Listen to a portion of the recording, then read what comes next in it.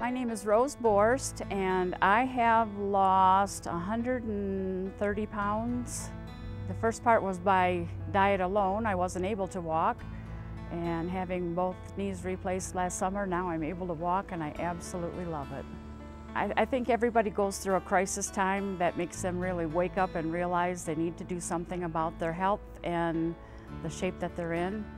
And my crisis came when I slipped and fell in my own driveway on the ice and broke my ankle.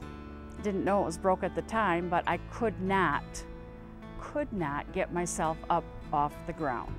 I began my weight loss journey then. I was able to at least start with eating healthier.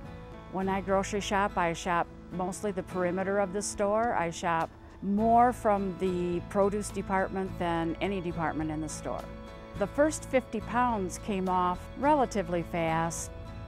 Part of that has come from my friend John Stanton emailing me and wanting me to do this 10-week mall walk, and that was very beneficial to realize how much that I was actually able to do when I thought I couldn't do any of it.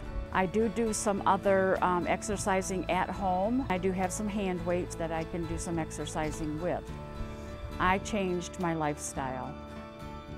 If I could do it at 352 pounds and I'm now down to 224 pounds, you can do it too.